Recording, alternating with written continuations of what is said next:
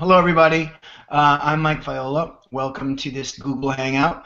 I am one of the songwriters that's part of the musical exchange, the Carnegie Musical Exchange, and this whole Hangout thing is one of the activities that one of the many cool activities that we give the participants of the musical exchange. And yeah, so there's some questions about songs I'm looking at here in this feed, and that you guys have posted all these awesome questions. I love, and if you're on now and you have questions as I'm talking, you can just go ahead and post them. If you don't know how, there's a little, if you go to the left of this window, there's a little thing, and you can click it, Q&A, and so it's pretty awesome. But anyway, here we go. I'm gonna click down these, scroll down these questions, and let's see.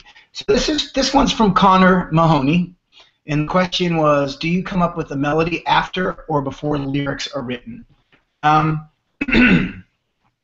Okay, for me, I think it's different for everybody, but it is definitely different for everybody. But for me, it depends on the song. So like some songs arrive fully formed, ready to walk, and go to school and figure out who they are. Other songs arrive as a blob, and they wet the bed, and you got to nurse them. And so, well, you know, they don't know how to talk. They don't have lyrics, and sometimes it's just like a melodic idea that will come. Brian Wilson used to call them feels, and his feels were like a melodic idea accompanied with chords. And so it all happens different in different ways. And the trick is to try and complete the songs. And that's really where the craft comes in, and discipline comes in. And a forum like this is really helpful because your peers can encourage you. So if you're out there somewhere in the world with just you and your songs, or you in like the start of an idea, and you don't have any support or anybody to push you this way or that way, or anybody to encourage you or to actually piss you off to make you finish the song, you probably won't. And but I've always been a believer that we all have songs in us if we choose to write them down or sing them or not. And so yeah, the melody and lyrics kind of, it all is different every time, and there's no rules, or there's no set way. All right, I'm gonna move on. This one is from Brighton Pruce, I think her name is. She is a student of songwriting, and she's a DJ at Seattle Pacific University. Okay, in Seattle. Do you think the most aesthetically pleasing songs are typically very formulaic, or can one achieve a great sound with a more, oh crap, where'd she go? Oh, there it is. With a more relaxed structure. I think the structure of the song is important based on what you're trying to do with the song, right? So it's a tricky question, but it's a really good one. If you're trying to get the song on the radio, you need to have a balance between a formula and something that's never been heard before. And a lot of people, a lot of like hit songwriters, what they'll do is they'll start with songs that already exist, or structures that already exist. And actually, one of the musical exchange activities that we presented a few weeks back was working with the structure and trying to put your own original idea. And some of the ideas were really awesome, and some of them were good. And then when the peers and some of the songwriters involved chimed in, the students were able to make the songs better, which is really the purpose of this whole musical exchange songwriting group.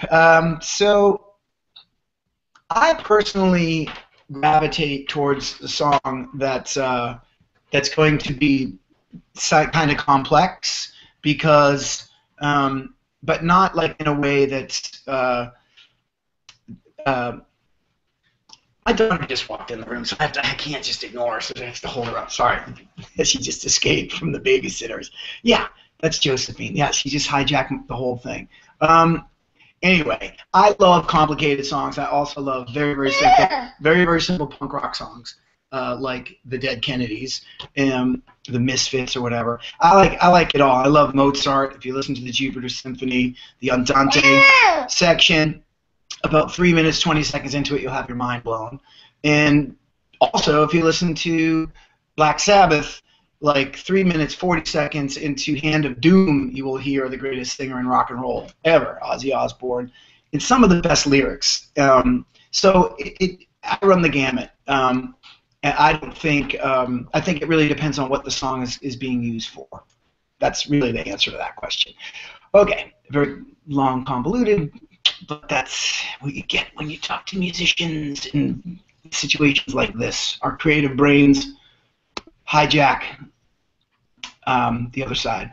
Okay, let's see. So here's an excellent question from Rachel Dunn. This question is, what is the best way to make sure that when writing lyrics, hang on a second, she just scooped that. Where'd that go? Hold on. So all these questions. Okay, what's the best way to make sure that when writing lyrics, not to write lyrics that just fill up space? Should I just feel it out or separate the melody from the lyrics? Awesome question.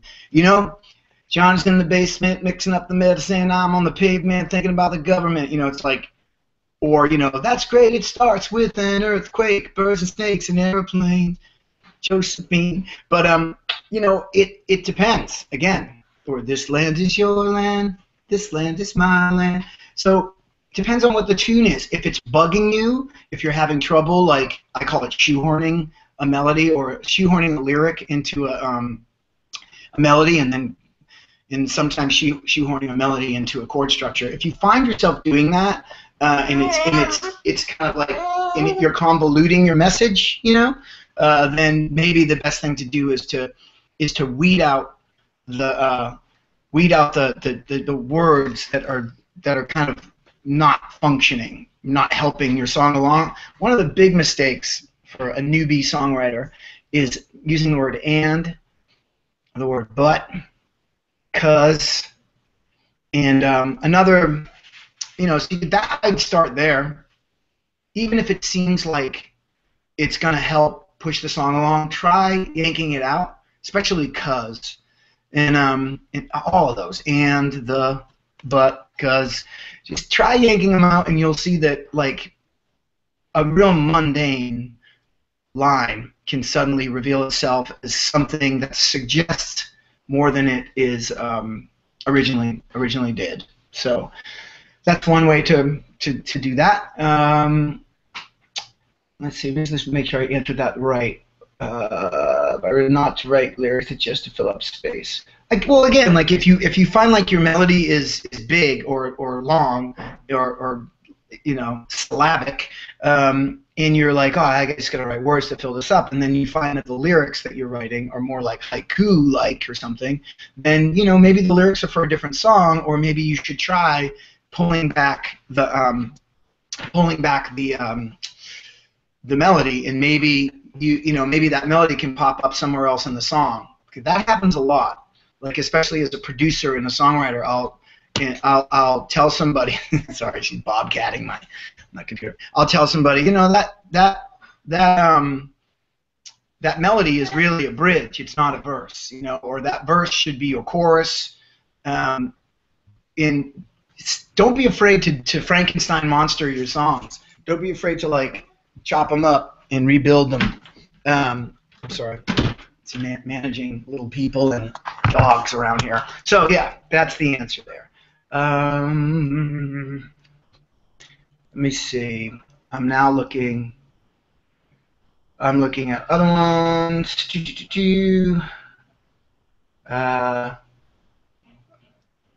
Okay, this one's from. Shoot! I just. Oh crap! Hold on a minute. I lost you. There I am. This one's from Cond a Comedy. That's like, I think that's what it is. It says, how do I get my music out there? other than posting stuff on YouTube? Any suggestions for recording or pursuing a label or a manager? Yeah, I don't have any advice towards that. And not because there is no answer or no solution. It's just that I think, you know, if you have some, you know, if you have songs that you're really psyched about and you believe in, then the next step is to play them live. And if you can't find a show at the cool club in town and you think all the local bands in your area suck and you're better than them, well, then go prove it and, you know, get a gig at one of the coffee houses or, I mean, my first gig was in a rest home, convalescent home. So anyway, yeah, just get gigs when you can, where you can, and then start collecting fans.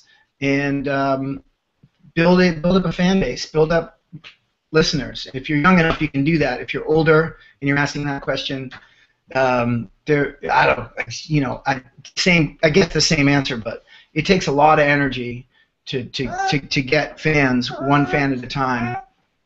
So, hey Paula, sorry, can you pepper? It takes a lot of energy to get fans, one fan at a time. Sorry. All right, I'm going to move on to the next one.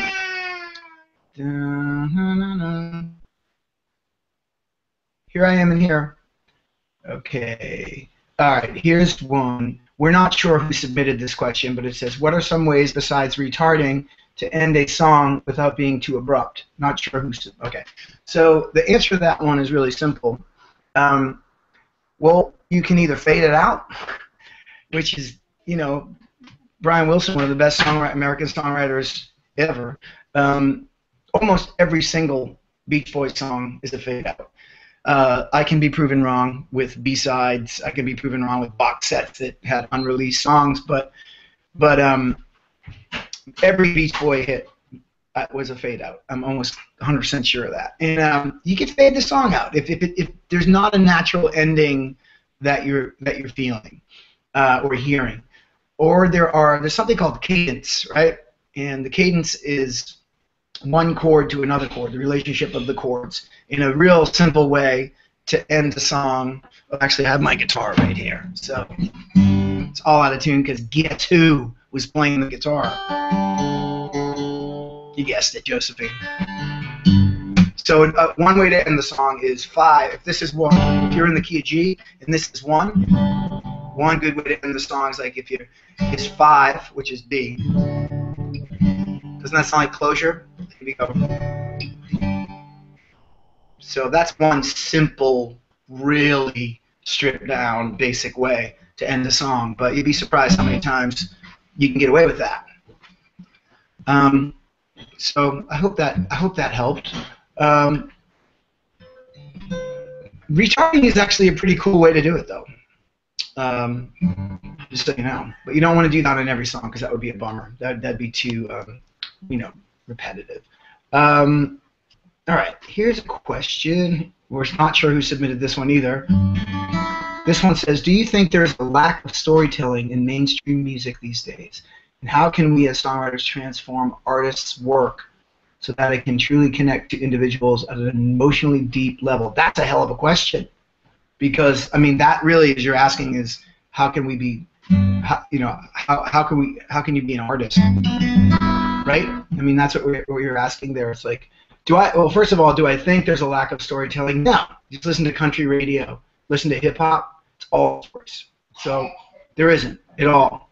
How can we as songwriters transform artists' work so that it can truly connect to individuals at an emotionally deep level? That's a tricky thing, you know. It's like for some people it just comes naturally, and for other people it's a craft and it's something they learn. And so for our purposes here, I would say, as my friend Dan Wilson once described to me, use plain speak. You know, and that would be, if he was sitting here, that would be his advice. And he's totally right about that. And he's been enormously successful using plain speak. And I remember writing with him. He's a really bright guy, and he's got a really agile mind and can conjure up. He's got a great memory and can conjure up ideas really quickly. And I remember talking to him and sort of like trying to keep up with him when we were discussing things. But then when we set to write songs, it was always he gravitated towards the simple things that I was singing, never the convoluted or like kind of cool or alternative things that I would naturally kind of, try and I'd be groping for those things. Like it's got to be kind of badass or whatever. But he was more into like keeping it something that people could relate to. And so I would definitely, and since that session with him, which was like probably 5 years ago, I've always kept that in the back of my mind, is like, or in my toolbox, of things to remember. Like try and keep it plain. If you want to reach a lot of people, use plain speak, and you can infuse it with poetry, of course, and infuse it with original thought, but don't dumb it down. That's a terrible thing. We used to say that in the 90s, like, you got to dumb this down, and that's just such a turnoff as an artist, because who wants to, like, make stupid things, unless you want to make stupid things and make people laugh or whatever. I wrote the song African Child for Get Him to the Greek, so I know about stupid things. And so, yeah, that's sort of the answer to that one, I guess. Again, that was really, you're asking how to be an artist. I think it's just be fearless in what you're doing. And if you love something, don't be afraid to just be like, that's what I love. If you love Barry Manilow, embrace it. And you may not know who he is because you're probably too young to know who he is. But if you love Justin Bieber and you're just a little too old to be loving Justin Bieber, but you still love him. Who cares? And that'll work its way into your genuine expression that's yours. That's your story that will go out into the world. And that's the way people will respond to you when it's your story. Sometimes you have to start within the paradigm or within the skin, that's kind of gross, of another person that came before you. Like Bob Dylan, it was Woody Guthrie. And he basically inhabited Woody Guthrie's whole thing. He didn't steal it, but he inhabited it. Like he wore it like a Halloween costume until he figured out, oh no, he's Highway 61, Bob Dylan. He's blonde on blonde. He's that guy. And then he reinvented himself 100 times. But Brian Wilson did the same thing. He just went to the same studios that Phil Spector went to, used the same musicians, and made songs the same way because he just needed a place to start. And within that model, that hero worship, he discovered himself. So don't be afraid to like start there too. If you're looking to, especially if you're looking to connect on an emotionally deep level, well then maybe you go and you listen to, say it's Sarah McLachlan or something. I don't know what made me think of her, but like if it's someone like that and she's like, damn, that music reaches me. Go in there and find out why. What is it? Is it because she's talking about, life as a thug? Probably not. Is it because she's talking about, Satan like spreading his wings? No. What is it? Well, it's simply this, this, and this, and maybe if I sing about these things, I'll connect to people like me. So, and I'll sing about the Satan spreading his wings and stuff. I'll take care of that for you. Let's see. Let me just read down these things. Okay. Here's an excellent question from Terrence Peterson. He said, do you find you get a better response from interesting chord progressions or from more common chord progressions voiced in an unusual way? Awesome. Very specific question. Really good. I think anything that's like purposely, I think if anything's purposely interesting, like if you're, not anything, but I find with me personally, if I try and make something interesting, I'm going to lose a lot of people that would otherwise be listening to the song, or might otherwise be drawn into the song. Yeah, I think that like there's a balance that I like to strike. I guess I'll just have to talk about myself right now, and not generally speaking, but for myself, I like to strike a balance between crazy chords, crazy lyrics, crazy vocal range and like also kind of talking, comforting chords, talking, comforting lyrics, familiarity, and also complete abstraction. I like to knit it all together like a crazy like Cosby sweater. But I know that some people are just, if I'm writing a song for an artist, with an artist that we want to put on the radio, we want to get on the radio, it's got to be simple.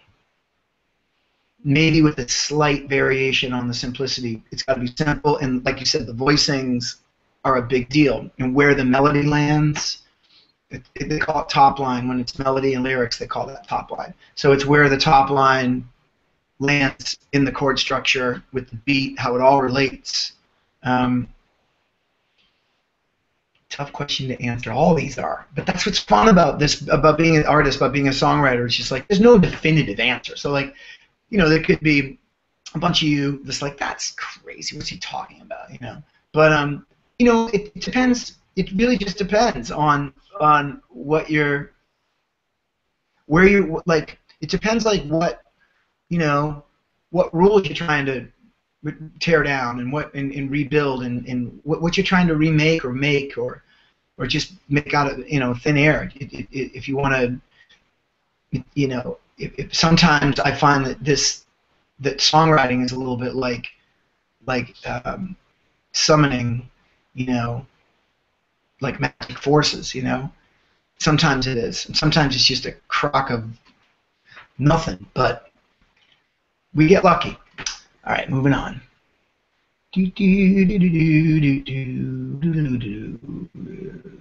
Well, this is a good one from Comedy again. Sorry, I answered one of the questions from you before, but this one is, how do you know how to determine, because this is talking about what we're talking about, how do you know how to determine the right balance between making a song too complicated and too basic? Well, you know, if it's hard to play,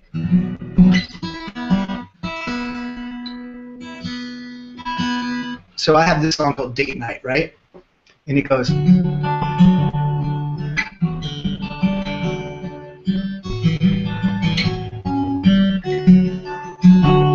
really simple. Just B minor 7. Whoa. A7 sus, A7, D. But then it was really simple song. You know, it's like love. It's like what was it? I gotta get this in tune. Hold on. There's the culprit.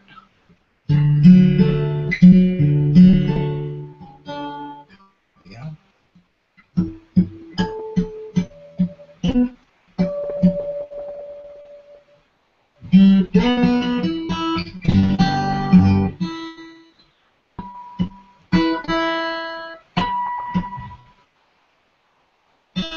Sorry.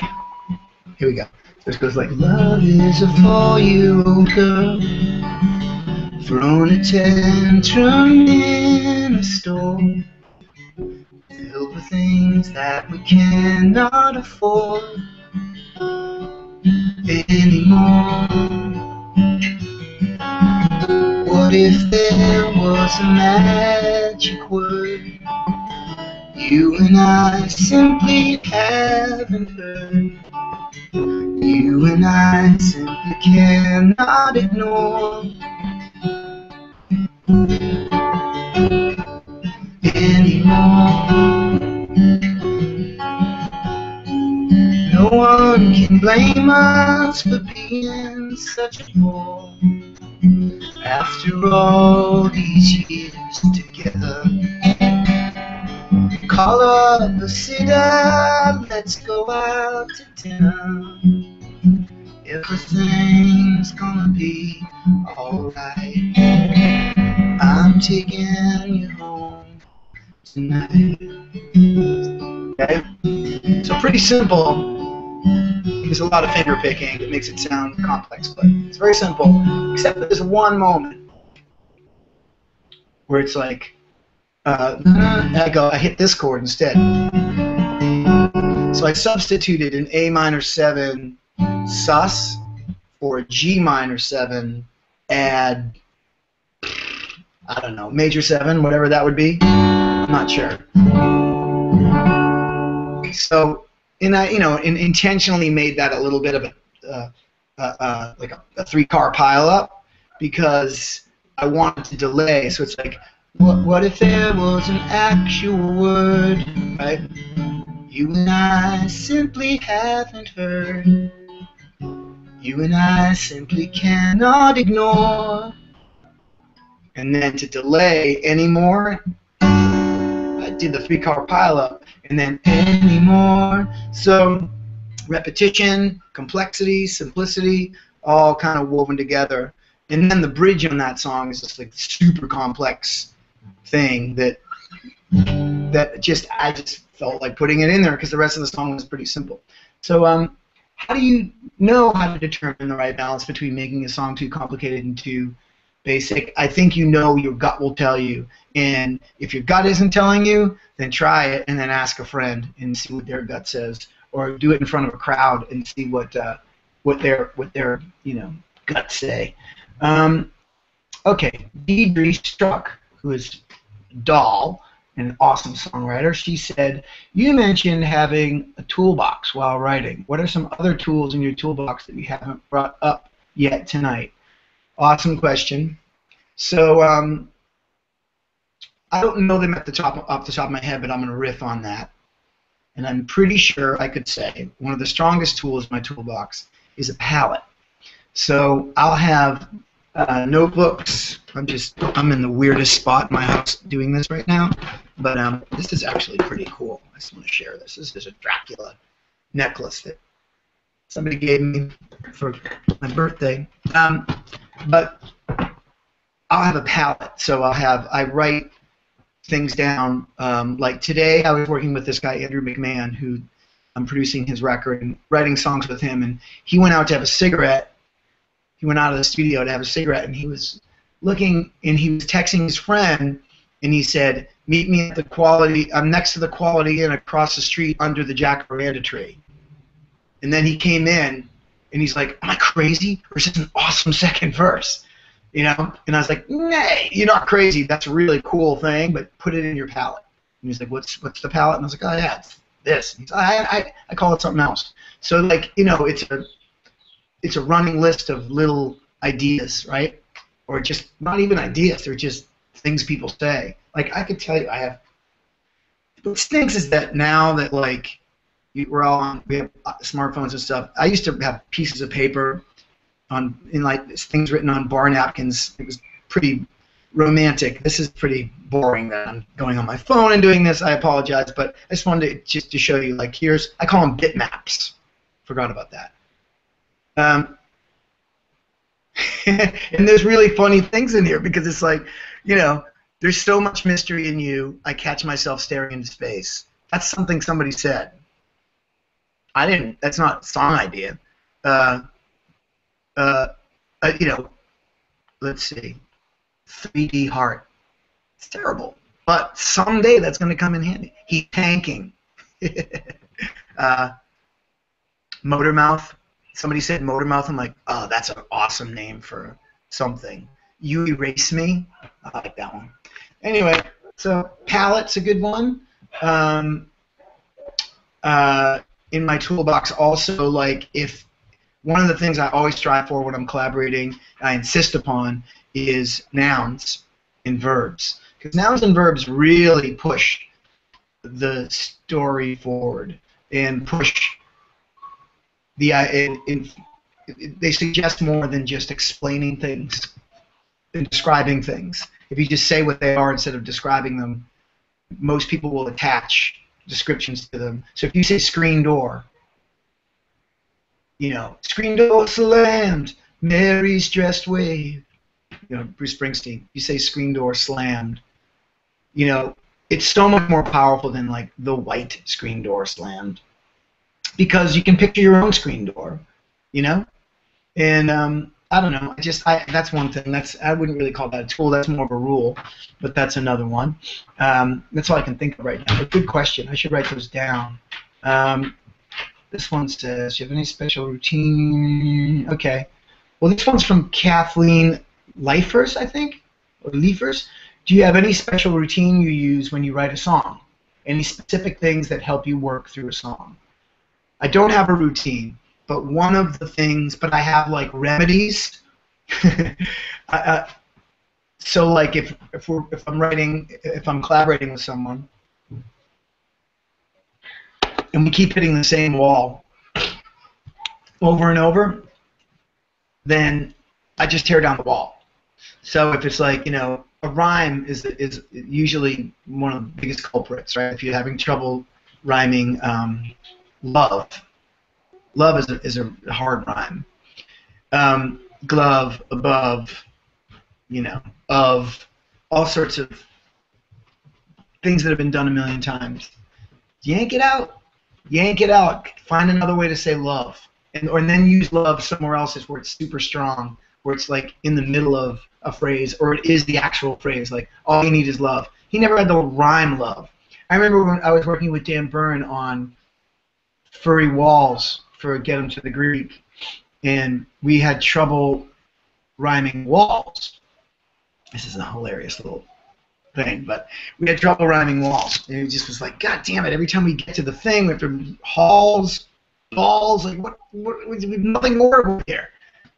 Calls, talls, malls, it was dumb, really stupid.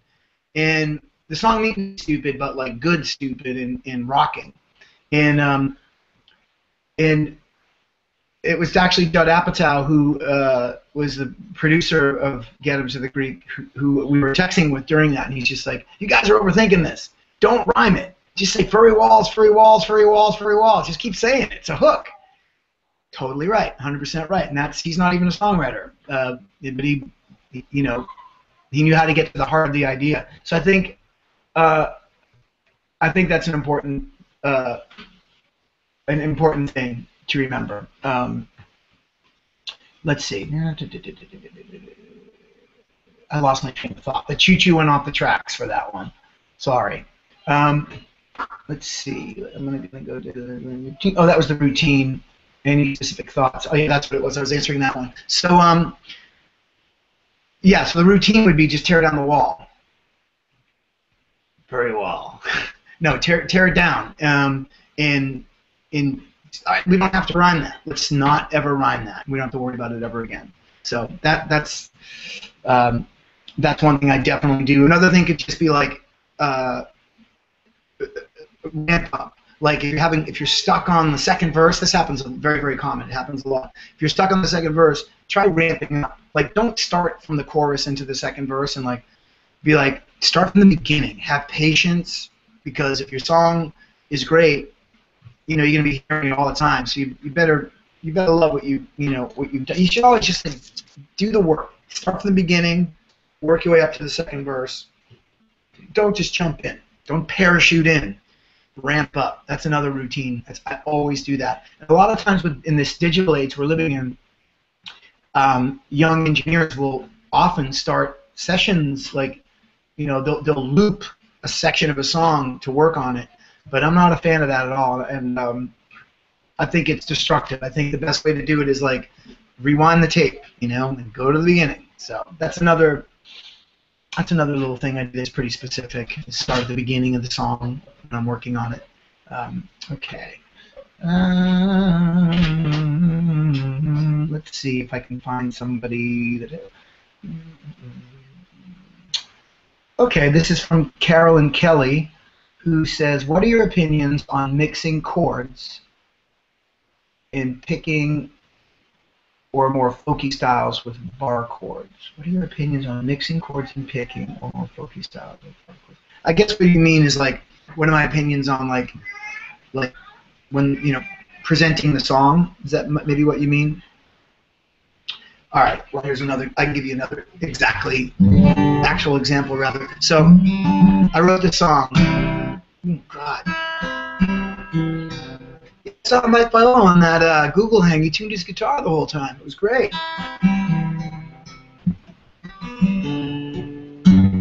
So I had this song that was like, was like, blame it all on mojo filters, suicidal rock and roll, blame it all on, like that. And then I was like, I gotta, it's not really, it's just blame it all on monkey fingers, suicidal rock and roll, blame it all on mojo filters. Even if it kills you, you and I, we've been through that, you know? It was like that, right? And I was like, yeah, it's cool, but maybe a more folky approach, a more finger-picking approach, will expose the nuances of the lyrics because the rhyme scheme's a certain way, and so then I changed it to blame it all on monkey fingers, suicidal rock and roll, blame it all on mojo filters. Even if it kills you, you and I, we've been through that, we know each other well. You and I, we've been through that, we know each other well. You and I, we've been through that, we know each other well. You and I, we've been through that, we know each other well. So, you know, it's just exposed more in that particular song, in the lyric, and in the melody, and was more pleasing. So I chose to finger pick it. So I think you serve the song. My opinion is you serve the song you're playing. And if you need to have a stomp box, a distortion box, and you need to be just playing very sloppy bar chords, you know, I Want to Be Sedated would not sound very good if it was like...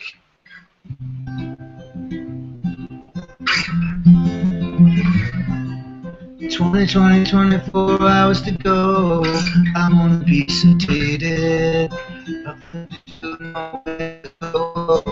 I want to be sedated. Yeah, I don't like that. I'd rather, you know. 24 hours to go. I wanna be sedated. So it depends on the song. You gotta serve the tune. Because these eighth notes serve the melody better, right? So check this out. I'm not just trying to show like this crazy contrast between finger picking and punk rock. This really is a good example because 20, 20, 20, see that? They're eighth notes and the melody is an eighth note. So it's reinforcing your hook the whole time. 20, 20, 24 hours to go. But if you're like trying to be all cheeky, 20, 20, 20, it's like, well, where's that melody landing? 20, 20, 24 hours to go. I want to be sedated. Nothing to do, nowhere to go. You know, it's way more effective. So you take that into consideration. And if somebody like a producer or a friend, your bass player or your drummer is like, hey, can you try, you know, playing that guitar part or that piano part? You know, can you strip it down and play like, you know, instead of... Take them up on it. Try it. You might, your song might win in the end. All right. Let's see. Trying to find another one. Okay. Here's one from Brighton Pruce. I think I've already answered one from you, but maybe not. It doesn't matter if I repeat. I'm just scrolling randomly through your guys' questions. Hang on one second. Where'd that go? I just lost it. Here it is. All right. How can one place themselves in a position to be able to write music from multiple genres? How can one really get a songwriting publishing deal? Is that not a smart move anymore, as technology is so accessible and one could be a songwriter independently? Okay, you can't do anything by yourself. Every once in a while people do, and that's great. You need a team. You need help. And the place to start is your local cafe, your local venue, and start playing. Because if you're any good and your songs are good, people will respond. And if you're just a songwriter and you don't perform, then what you need to do is hire someone to sing and produce your demos if you believe in the songs that much. But before you go spend money on that, I would advise that, you know, you get some opinions from some people, and that's musical exchange is a really excellent venue for this, but there's no surefire way to do anything, and there never was. So like the idea of like, is technology, you know, technology is so accessible and one could be a songwriter independently? No, that's not, definitely not. I mean, it's a lot of it happens by yourself, but these days most times it happens with a team in a group. So like you have managers and A&R people and producers and artists that all kind of, you know, there's like teams of people doing these things. And how can one really get a songwriting publishing deal? I mean, you know, it depends. Again, sorry, but like it depends. Like if you, it's this. It's not. It's like kind of asking like how do you win the lottery? And it's like, well, you could buy a bunch of scratch tickets, you know, or you could play the numbers all, you know, until you have no money left or whatever, and maybe you'll do it. But the resources you'll be exhausting writing songs is inexhaustible. The resources you'll be using trying to pursue a publishing deal is finite, because there's not a game to it, and there's not a strategy to it. You have to put yourself in front of people. If you go knocking on the door at EMI, Sony ATV, or Cobalt, or you know, Songs, or small publishing companies, it's just not going to happen that way. And if you send them stuff, they're not going to listen to it. They're just not. I don't think people really ever did. I think that, like, even back in the Tin Pan Alley days, there's an awesome book. I wonder if it's here.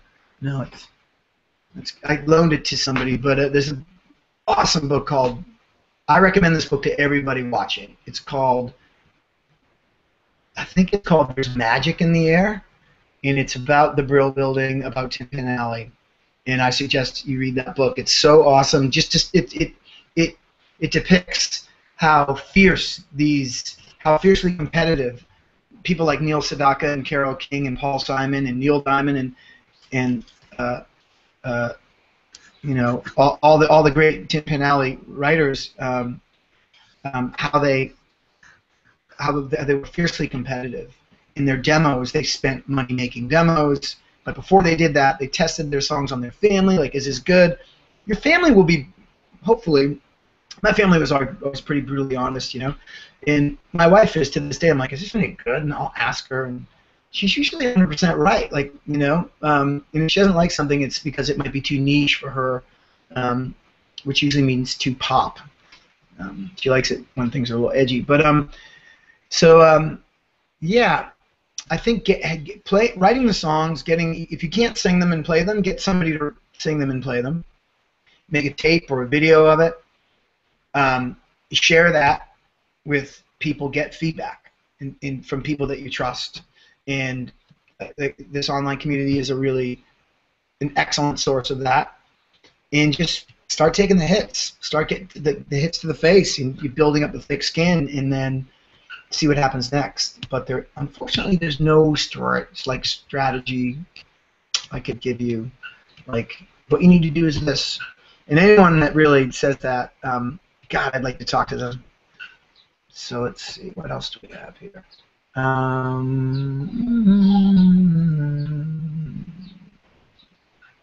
Okay, Rosalind Schlafman asked, what's the best way to start writing a song when you are having trouble? Sometimes the best thing to do is to just throw it out.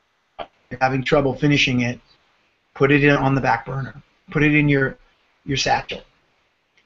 And either use some of the bits for another song, or one day that song will come back and tap you on the shoulder and be like, oh yeah, remember me? Here I am.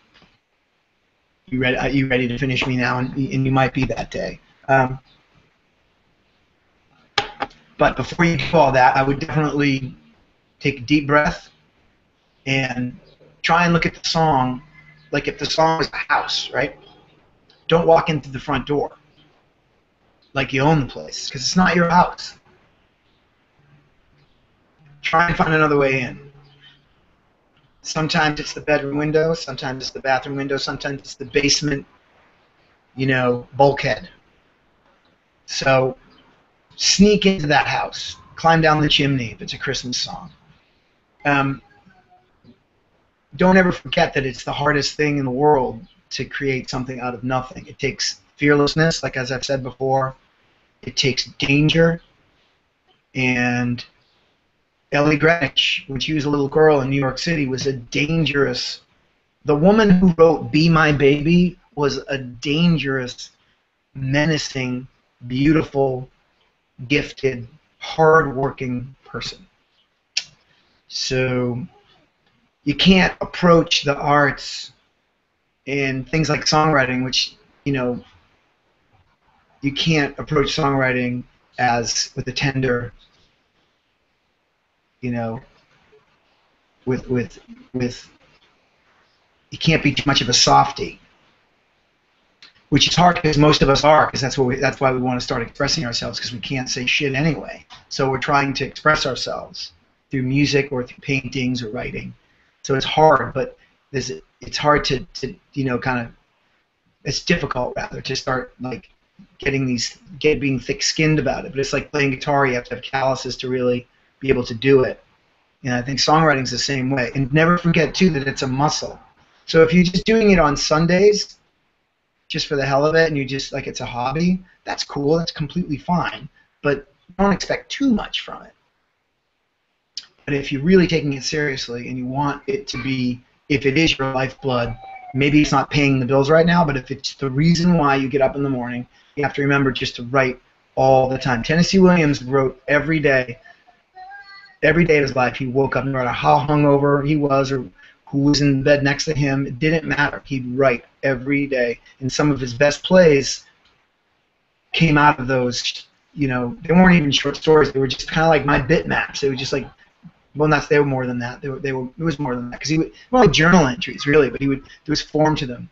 And then later he made them into short stories, and I recommend this book too, The Collected Short Stories of Tennessee Williams. There's all the great, like The Rose Tattoo, Streetcar Named Desire, and they all spawned from these short stories, and he worked every day at it.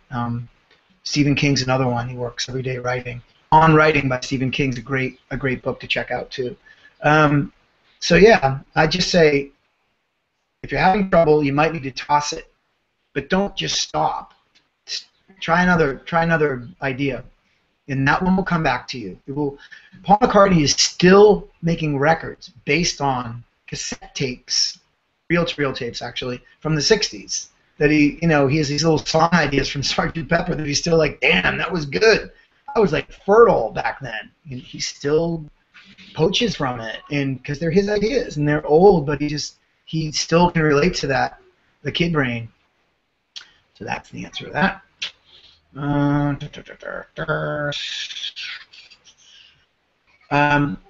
Okay.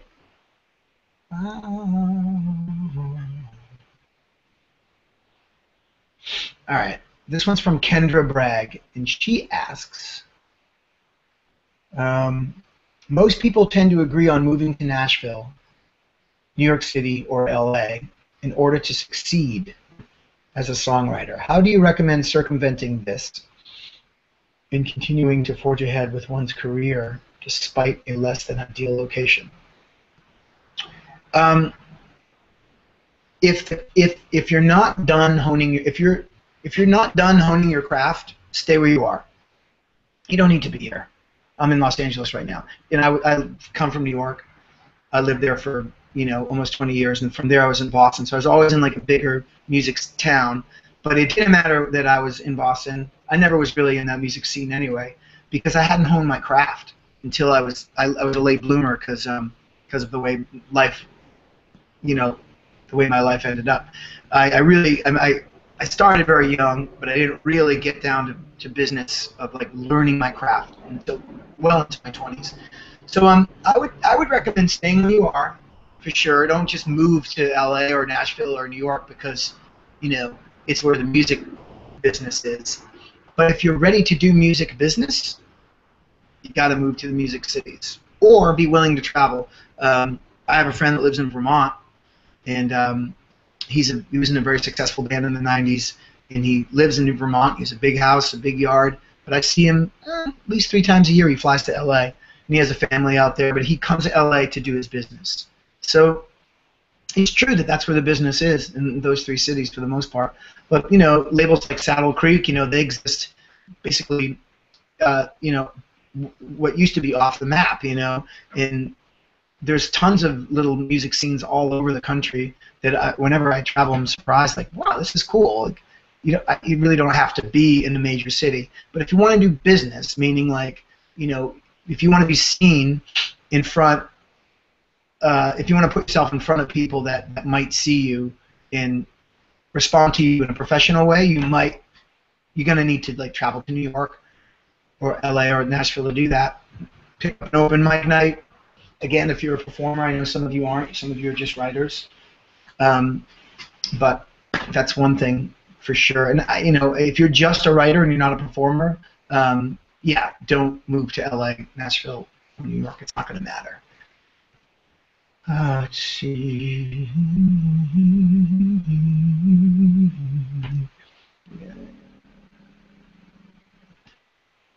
How can you make sure your song is original and you didn't copy anyone lyrically or musically? That's from Rosalind Schlafman. I think the rule is 8 bars. If it's 8 bars of plagiarism, then it's litigious.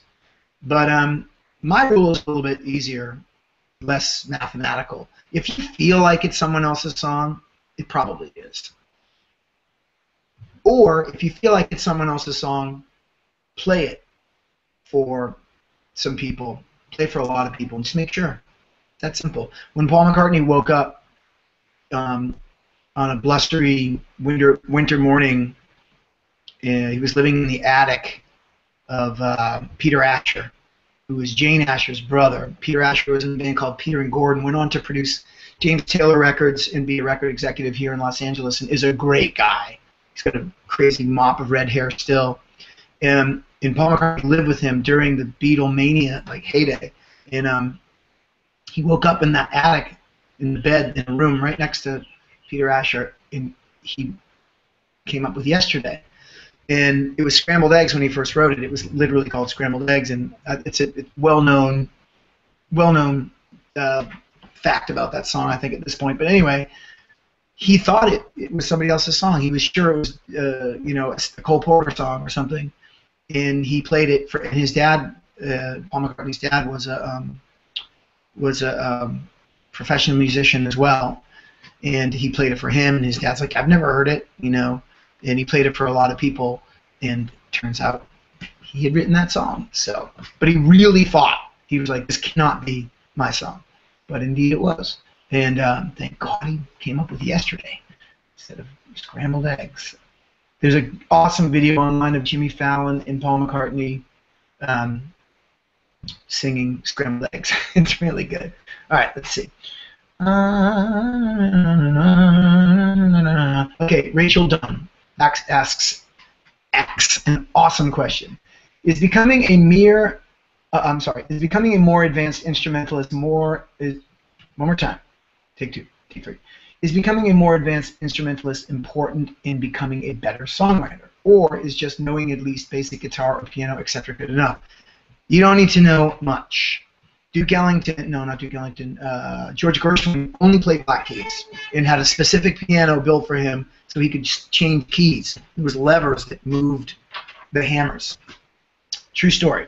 So, no, you don't need to be a virtuoso, because that's the thing. If you've studied to be a virtuoso and you've gone down that road, and maybe you play violin and maybe you're really, really good at it, and you want to start writing songs, the virtuosity of being a violin player is not going to apply to being a great songwriter.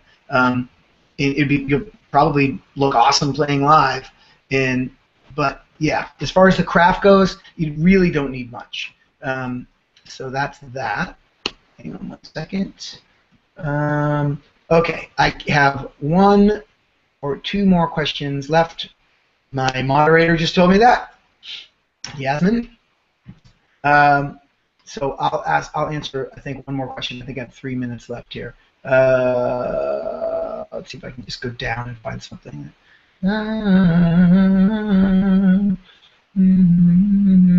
Of course, I'm going to spend all my time looking for one, right? Toolbox. Okay.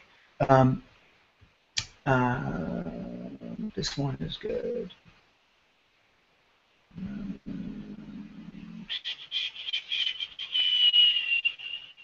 Okay, so this is a simple.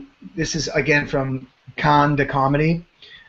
This is just an easy question to answer with because now I realize I only have 3 minutes. But in the future songwriting activity where it says you have to collaborate with someone in order to create a song, can it be a friend of yours or does it have to be someone in the exchange? I believe it needs to be somebody in the exchange. I believe that's the idea. But I could be wrong. The best thing to do is to email or to post a message to Yasmin. She'll know for sure. I can't remember, to be honest with you. Okay, I'm going to wrap this up. It's been really fun doing this. I know Deidre Struck has one coming up that we'll all be attending and checking out. I wish I had that date at my fingertips. I don't. But if you've attended this, you probably will be getting some sort of invite or something from Yasmin. But this has been really great, and I wish you all well. And finishing those songs is not as hard as you think it is. Maybe you just got to weed some stuff out. Weed some stuff out, get to the point. What is that song trying to do? Where's that song trying to take you? Let it take you there. Okay? And don't worry about sounding too simple. Don't worry about sounding too complicated. If it feels right, give it a shot. I'll leave you with that. Thank you so much. And I'm going to sign off now. So.